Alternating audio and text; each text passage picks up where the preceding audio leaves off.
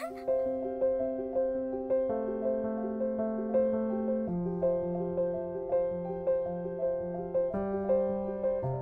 like to introduce you to our keynote speaker.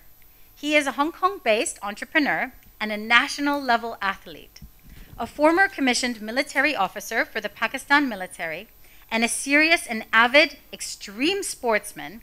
He has won numerous gold and silver medals in single scull rowing and was actively involved in making the Hong Kong Standard Chartered Marathon inclusive for wheelchair participants. As a side note, he's also the man behind making ATM machines accessible in Hong Kong.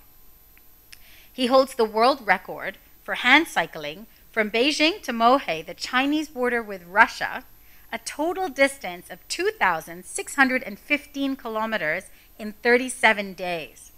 He also holds another world record for around the island race rowing competition, just to mention a few.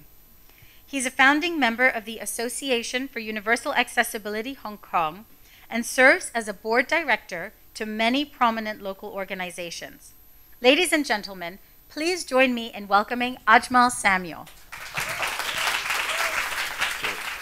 We are here today, It's a wonderful kickoff to a bunch of events, the whole of November, I think. Yeah?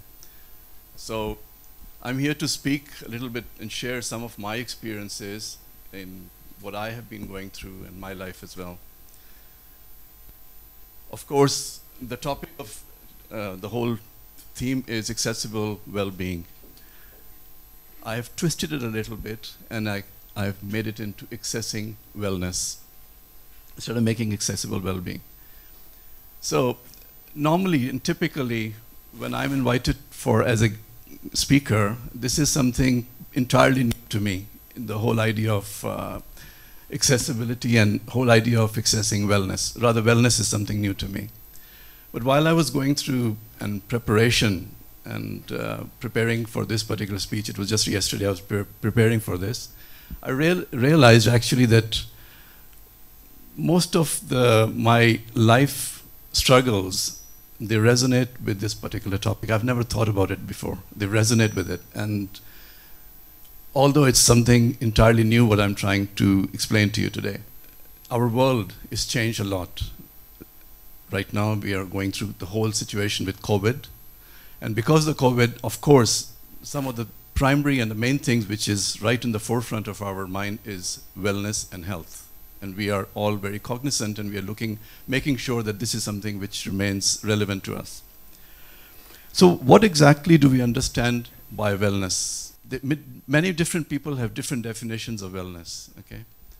So some people think it's just a trendy way of defining or redefining coping, which is another way of putting things and redefining wellness itself. I've read some experts say that having experience of health, happiness, and prosperity, that's what wellness is, okay? Others say that wellness is just mental and emotional well-being. And there are other people who would even go to the point of saying it's just a state of mind, it's a state of being. So what exactly is wellness, yeah? So from this whole learning point of view, what is wellness for me? As Ajmal Samuel, what is the wellness? So from my point of view, wellness is, through my whole journeys, which I'll be sharing with you today, wellness is actually a state of mind, coupled with how I manage my physical, mental, spiritual balance. It's very important. And actually, at the end of the day, it's all about how to create that balance in life midst of this completely imbalanced world. We are living in a very imbalanced world. This year 2020 is very much relevant to that. When I go further, I'll explain and I'll narrate a story of a young man, okay? But before I go and narrate the story of this young man, let me just have a, Let me just have a narration from Paulo Coelho. I'm sure all of you know Paulo Coelho. Ever heard of him? When we least expect it, life sets us a challenge to test our courage and willingness to change. At such a moment, there is no point in pretending that nothing has happened or in saying that we are not yet ready. The challenge will not wait. Life does not look back. This particular saying is very much relevant to the story of a young man I'm going to be narrating to you in the next 10, 15, 20 minutes. So now let's go back to the story of this 22-year-old something. So this young man, when he was 22 years old, an army officer, he loved horses, loved to ride, loved to box, did all those things which are quintessentially military-centric, very active lifestyle. But something happened while he was serving in Kashmir, in the mountains in Kashmir. Again, I'm sure most of you know the mountains in Kashmir as well. His jeep went into a ravine, and his driver, he died instantly, and he was left paraplegic.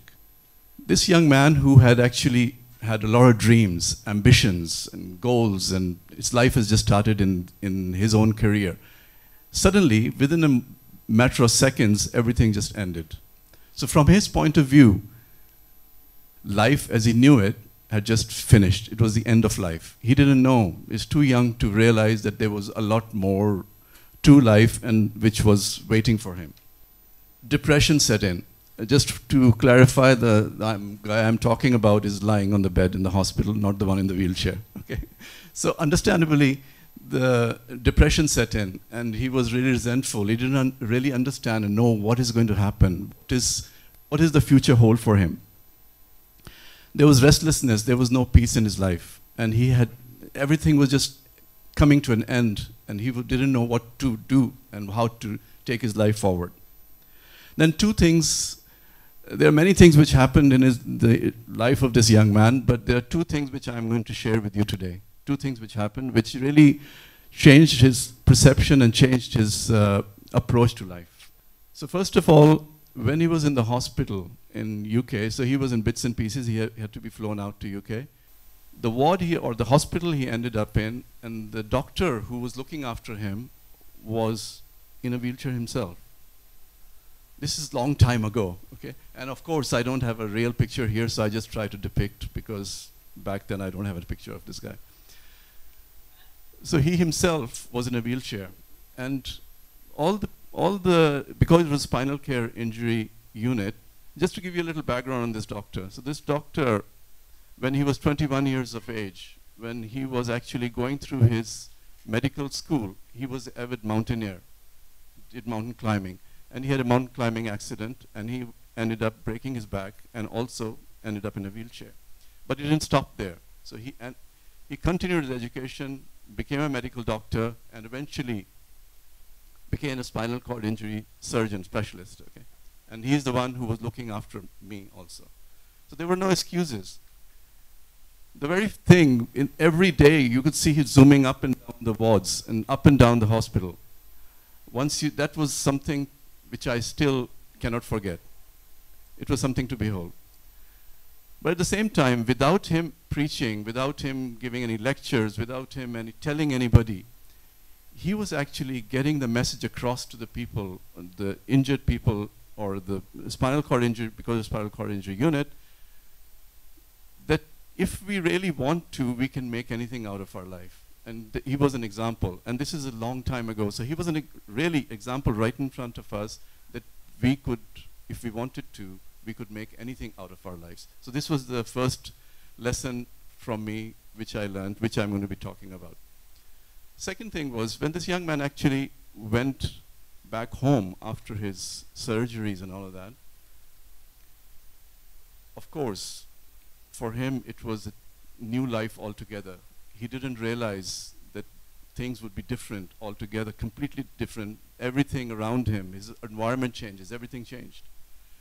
So he didn't know how to get around, and he would spend most of his time in his bedroom, lying and trying to figure out what to do. So the first day went by, the second day went by, and the third day, his mother told him, if you really want to get food in this house, you better come to the living room. You are not going to get food in your bed. Never. However cruel that might sound today, but that's another lesson which that parents of that guy taught him. Basically, the lesson was,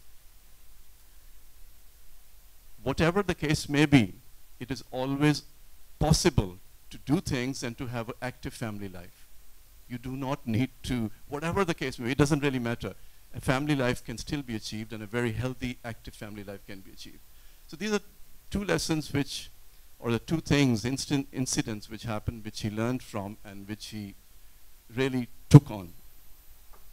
So now, fast forward, I'm going to fast forward like 30 years, okay? Something 30 plus years, not 30, even 30 years. So this is that young man, okay? Sitting in front of you today. So that's our life journey. But at the same time, I have to tell you, it was no bed of roses. Still, it is no bed of roses. There's nothing easy about life. That whole journey was not easy at all. I'm going to share with you some of the challenges which I went through and which I go through on a daily basis. And I'm going to elaborate a little bit because it might come in handy. It will come in handy a little later. So with my accident, a few things changed. One of the things which really affected me big time was onset of chronic pain. So till today, I have chronic pain in my legs to the point that it's something like somebody stabbing in my legs. But that time, it was so bad that I would pass out. I was sitting and talking to people and I would pass out. So what happened? The doctors put me on very heavy doses of medication, and I actually ended up taking opioids, very heavy opioids. If there's any medical professional here, I was on almost like 600-700 milligrams of opioids every day. That's massive, okay? You can kill a horse with that much of opioids. So to the point you can say that that was a medical addiction, not a social addiction, but medical addiction. I had to take it because I thought my body needed it, so I had to continue taking so much high medication. But at the same time, another challenge was my full life was full of rejections. You name it, every type of rejection, because the situation, because things just weren't right. I hadn't figured out life, and it was just a matter of things weren't going in my favor. So now let's talk about how I managed to access wellness. Okay, how I managed to actually get to a point where from those challenges to the point where life became easy, or became to the point that life became comfortable. I wouldn't say easy, but life became comfortable for me, and to the point that where I enjoy life, not to all those challenges, but today as I enjoy life. And I think from a human being perspective, it is a right for everybody that we are entitled to that balance, to that opportunity where we can balance our wellness. It is important. It is entitlement of human beings as such. And another very important thing that we do not realize, but we are all capable of doing it. Okay. In my case, just look at me, in my case, and going through all the challenges, and believe me, I haven't even mentioned, this is just tip of the iceberg, I haven't told you a lot of the things which I go through and I've gone through. So, it is possible, and we are entitled, and we are all capable of doing it. So, what is it that actually made me get to the point that I went on this stage where I managed to access wellness and excelled in my life? So, in the early 2000s, I ended up becoming the CEO of a Hong Kong company, Cityline. Some of you might know, some of you might not know. Okay. That is a time there's a typical Hong Kong life, full of stress, full of challenges, no sleep, morning till evening, you're working. And just imagine, just go back to the point where I was actually living with opioids. So at the same time, I was trying to excel in my career as well. It came to a point that I've started feeling that I'm not clear in my head. I'm feeling foggy, and I'm feeling, I had issues, health issues. I was getting obese. It's a fact. might not look today, but getting obese, health issues, not feeling anxiety, and all those things which come with not having a good health were chasing me, okay? So I went to the doctor and I told my doctor, my pain specialist, hey, I think I've got all these symptoms and I'm feeling foggy, I'm not clear in my head, and I love my career and I want to excel in my career and I want to make sure that I don't get pulled down by all of this stuff. So what should I do? My doctor told me, well, you have been on this medication for most of your life, and stopping it today is dangerous because you might have a seizure or a stroke or a heart attack or whatever, and so you cannot stop this medication. Well, me being me and stubborn and stupid, maybe both together, I went back home and I started doing a lot of research, and I decided that I'm going to do a cold turkey and I'm going to stop everything. And during my research, I found something that, what is the replacement of morphine, okay, or replacement of opioids? And I'm just mentioning one drug, but there's a whole cocktail of drugs I was on. So what's the replacement of all of that? So it keep on consistently coming back to me in my research that is endorphin. But how do I get endorphin? The question was, how do I get endorphins? Of course, I don't want to be on another chemical just to replace one chemical and physically taking pills or whatever. That was not the case. That was not my point. So again, you know, I've mentioned to you earlier that I was a very active, physically active young army officer back when I was 22 years of age, or 22 years of age when I had my accident. So I started thinking, maybe I should get back into that mode and I should start getting really physically active rather than just, that would be really the ideal, because endorphins, that's the most appropriate way to get endorphins back into your system. So those of you who know, I'm sure everybody's from Hong Kong, you know Bowen Road? Okay. I just happened to live somewhere near Bowen Road, and that was the beginning and the start of my journey. So in my wheelchair, in this particular wheelchair, not this one, but something similar to it, a normal wheelchair, every morning I started going to Bowen Road. You know how many kilometers Bowen Road? Anybody knows how many kilometers Bowen Road? 4 and 4, yeah? So 4 kilometers going up and 4 kilometers coming back. So that was my daily routine, and believe me, everything hurt. My body hurt, my lungs hurt, my arms hurt, everything was hurting. I couldn't even wheel myself for 4K and 4K down, but I didn't stop. I kept going at it. And eventually, I ended up investing. I said, okay, now I'm getting to the point that I'm actually getting fitter and fitter. So what do I do? So I started investing in some equipment, and I bought a special wheelchair for taking part in marathons and taking part in triathlons, and I even invested in getting a hand bike so I can start doing hand biking also, basically participate in triathlons. So what started off in Bowen Road as a short journey, 4K, ended up me participating in a lot of marathons and triathlons, biathlons, including half Ironmans. I'll give you a story of a half Ironman in a second. Even I started doing other things like rowing, scuba diving, maybe 2007. I started competing in Ironmans, and the most prominent at that time, most prominent Ironmans or half Ironmans were happening in Singapore. So that event, it was 1.9 kilometers swimming, 90 kilometers biking, and 21.1 kilometers running. Okay. So total 113 kilometers of in one go. So my first Ironman, half Ironman, I book my ticket, I take my equipment, and I give myself 5 days, and I say, okay, I'm going to go to Singapore, I'm going to participate, and on a Thursday, I'll go there, Friday, I'll have my day resting, and Saturday, I'll check in my equipment, they need you to check into their venue, and then on Sunday morning, I'll do the Ironman and then a rest, and Monday, I'll come back to Hong Kong.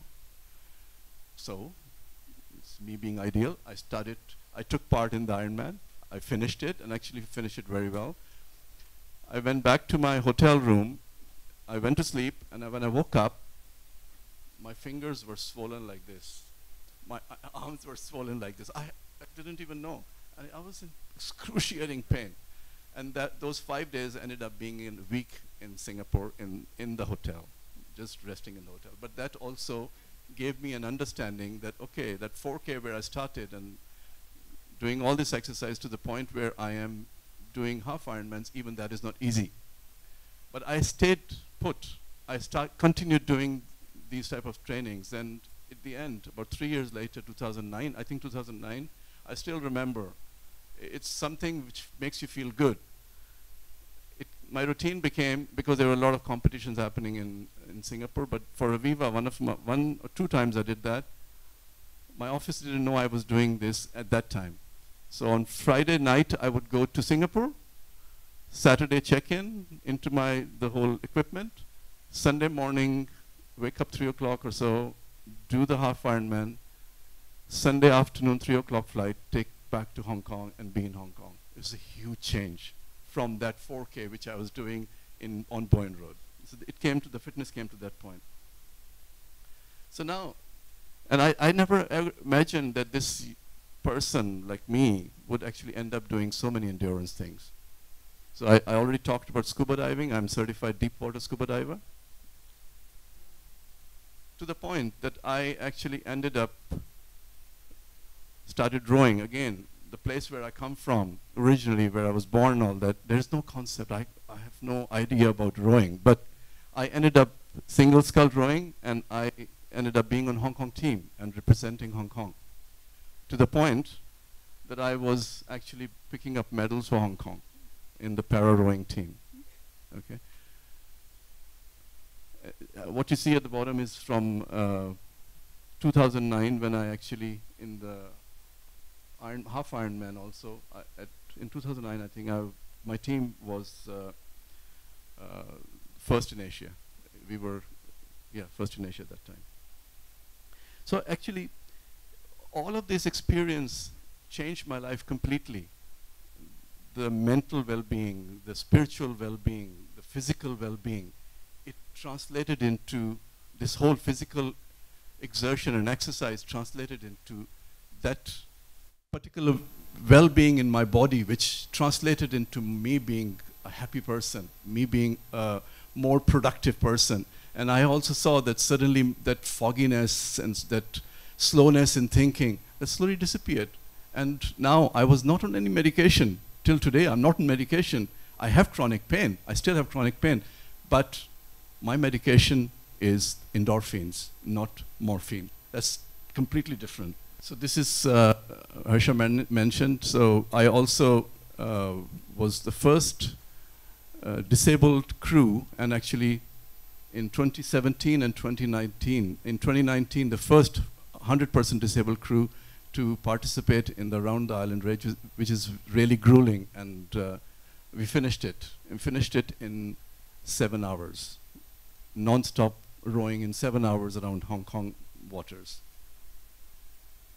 And then this is something else which I took on last year. I biked from Beijing, and I ended up in Mohe, and which is a border town with Russia. And my first time, I don't know if you guys realize that it's tundra in the northern China. So I was biking on the tundra in northern China, and it took me 37 days to bike from Beijing to Mohe. So now coming to the current days today, as we are faced with this huge challenge of COVID-19. Being professional sportsmen, or being endurance athletes, or even people, average physically fit person, it's a very good excuse. I'm not going to do anything because of COVID-19. People use this as an excuse. Oh, I'm not going to do anything with COVID-19. But I'm out of practice from rowing right now, because officially the government doesn't allow the rowing to happen, and so I can't row. But I made it a point. I'm not going to stop. I'm going to train every day, and till today I'm training, and I'm doing my hand biking, and I have a goal that I'm going to bike at least 1,000 kilometers every month. Okay? And up till today, up till now, actually, I started this in March, April. I've done about 8,500 kilometers this year. Okay? So this is from August. This is from September. So basically, the gist of what I'm trying to get the message across to you is, when we talk about wellness, when we talk about active well-being of ourselves, it is all up to us. We are in it. We are part of the equation. Okay? And of course, there are people around us as well. But both put together, that's where we can make a difference. And you know, at the end of the day, it's about us ourselves. We have to make this change. We have to bring this change about so that we can get active. And the recipient is ourselves. There are 4 things which I want to impress upon you, which you need to really take back from what my life is all about and my journey of my life. So first of all, be committed to yourself. Let yourself know that you deserve to be well and balanced and happy. Be selfish, but in a good way. Okay? Second, find something that you want to do. Be it yoga, or art, or meditation, or endurance sports, or something even more simple, like reading, listening to music. Find your own passion to find your balance in life. Third, remind yourself that you're not alone. It's very important. There's a community of people who will be your biggest cheerleaders, but only if you let them into your life. This could be your family, close friends, even strangers, and organizations like YAMA. This is a life journey that needs companionship, so seek it out. Fourth, there will be obstacles. This is not easy, but it's not impossible. No matter what the circumstances, external like COVID or internal like injuries, believe me, I have tons of injuries, okay? Always think that there's a solution, and that's already the battle which is won. I think that's it. That's how I'm going to end my presentation. Thank you very, very much.